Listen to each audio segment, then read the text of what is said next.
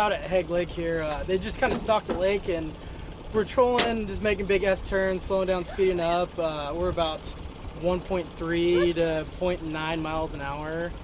These coconut cut plugs, the new colors Brad just released, we're just absolutely killing them. We're filling our the cut plugs with tuna, and they just seem to love the tuna. We're actually using the Brad's K14 killer fish as dodgers. We're taking the back hook off and doing about a 6-foot leader to cut plug with 2 single hooks. So we've really started targeting these fish on these big points here. It becomes kind of shallow there, and there's big humps, and these fish are laying on either side of these humps or on top. It's really nice. That K14 almost dives around 14 feet, right where the fish are. I'm marking a bunch of fish at 14 feet. So. Oh, I see it. Oh, bring it over here. Oh, God. Woo! Look at that one. Let's keep that. So I'll kind of walk you through the setup we're using today. These are the mini coconut cut plugs here. This one's in the rock banana.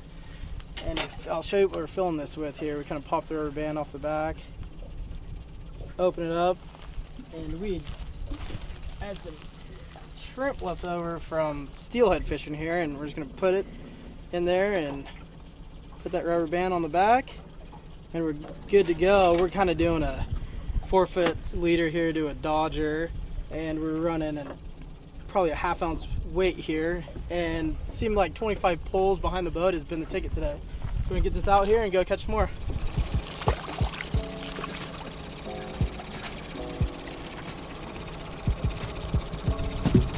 Got it? Woo! On the coconut cut plug. Well, this is what, number 10 or so? I don't know how many we've caught. These little cut plugs, woo! They are on fire. Doesn't seem to matter what color. That little tough guy. You little tough guy.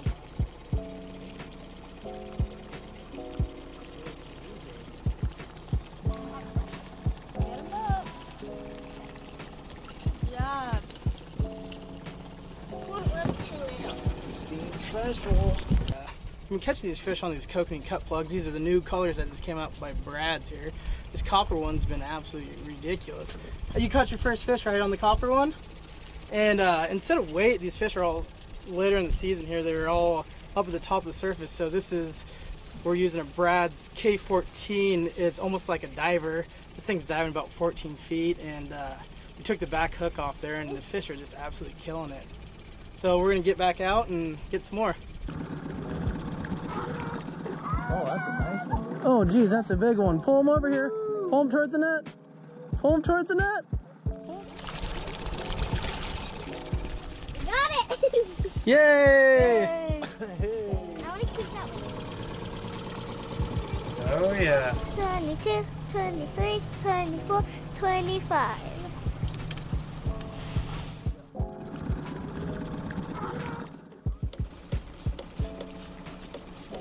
There he is!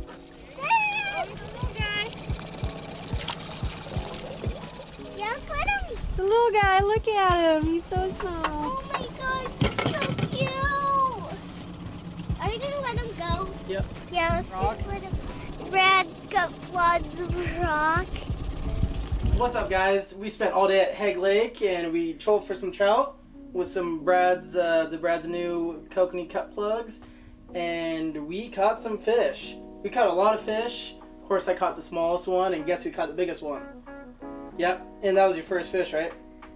And you're gonna show us how to Clean it. Oh boy, then we're gonna eat them. So this is our catch and cook video. Hope you guys like it. So we're gonna lift this upside down, and then we have to cut the butt open. Brian, can you help me with this? Yep. Remember, you grab it like this. Remember, you want to cut it for everyone? Put your hand under here. And don't cut the bones. Don't cut too deep.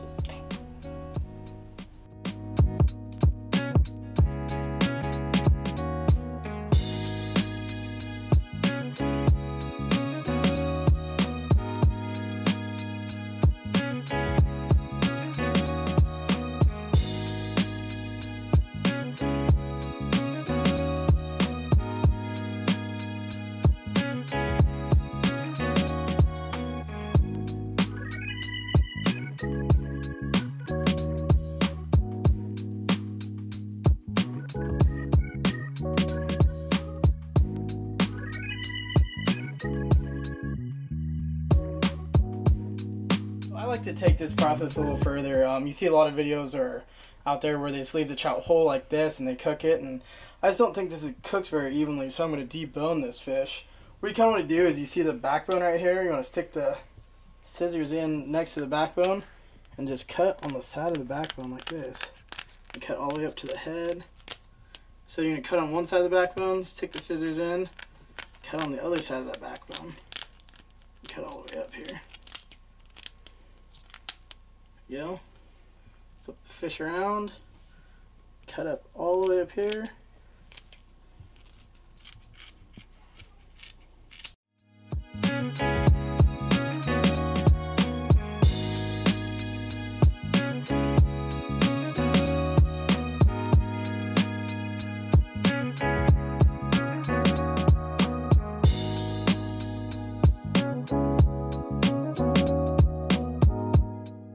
You want to cut the head off here.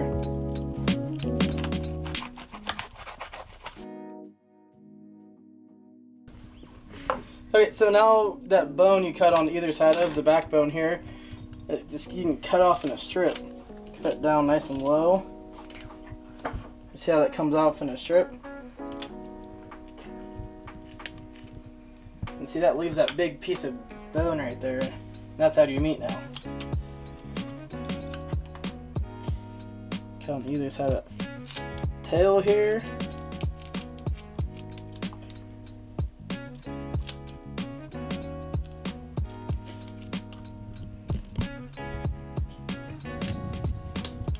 Let's cut that tail out.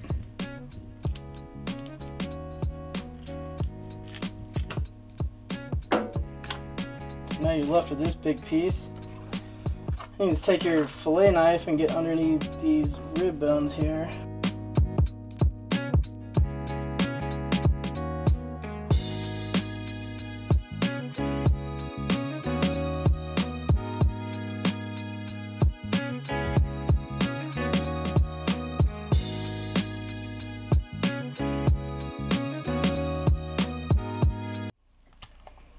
There you go. Now this is a boneless piece of fish. There might be a little bit of pin bones up here in the top, but once we fry this, those really just, you can just eat those through. So a nice big piece of fish, and it's going to cook nice and evenly because it's butterflied open. So after you got your fish deboned and cleaned and everything, I really like to dip in milk. It gets kind of that slime off.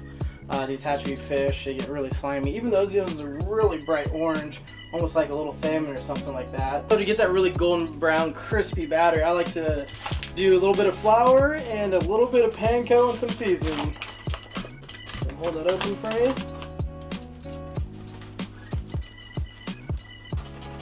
The mixture I like to do is about 50-50. I just guess, I don't really measure. Can't really mess this part up too much.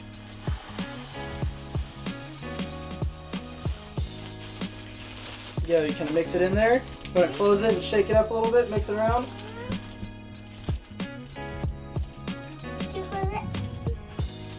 You got it. There you go. Shake it up.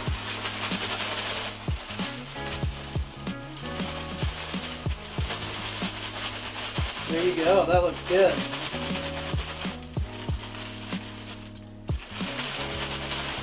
I'm excited. I can taste it already. I also like to add a little bit of Cajun seasoning in here. Just sprinkle that around. I don't know how much, just till I feel like it's good. That garlic salt. This is really good stuff. I put that on everything. Maybe in my peanut butter and jellies. Boom. There you go. Close it and shake it up. This is where the magic happens. After you get all your seasons all mixed up, whatever you want to put in this, I like it spicy, but little Missy doesn't like it spicy, so we're going to make it kind of neutral. You get the fish out here that's been soaked in the milk, and you just plop it in there. And close it up. You want to shake it around for me? It's really important to get an even coating. When you kind of butterfly it open, it's going to lay flat, and it's really going to get an even surface. The cooking too, it's going to cook nice and evenly.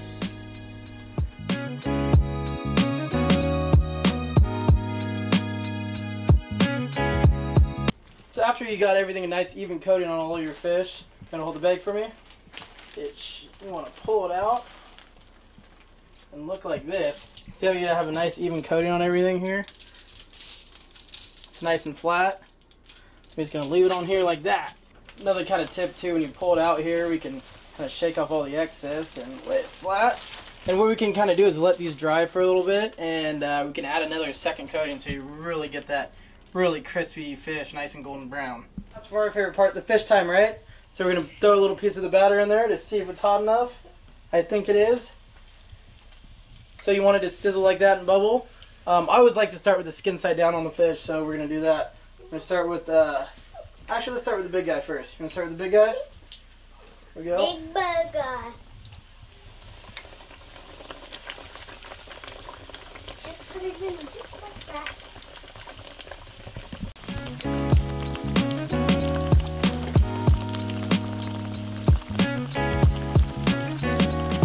I really like to get the fish golden brown on one side. Depending on how hot your oil is, 2 to 3 minutes on either side. You can always kind of lift up one side to check it here too. That is not ready. If you flip it over too fast, it'll knock all your breading off and it won't be golden brown and delicious. Immediately after this fish comes out, I like to finish it with a little, I don't know, a little after the fryer sauce here. I put some garlic in here, about that much.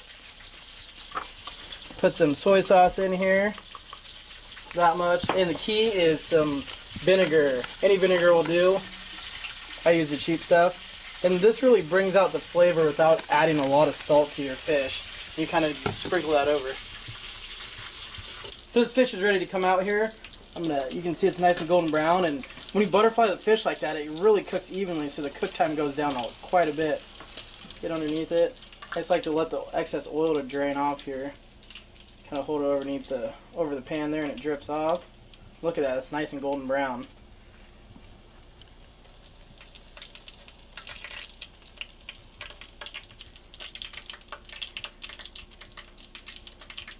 Kind of flip it on the plate here. As soon as this is hot, this is absolutely key here.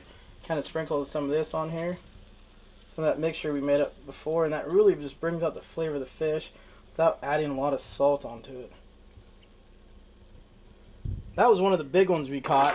It was one of those 17, 18-inch fish, and I almost took up the whole plate here when you butterflied that out. Looks good. Doesn't that look good? It's mine. It was mine that I caught. There you go.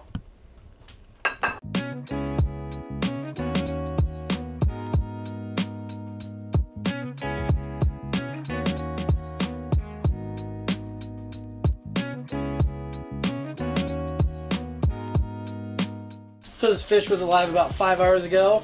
We just got done cooking. It's nice and golden brown here. All the bones should be out of it, so I'm going to take a bite and tell you how it is.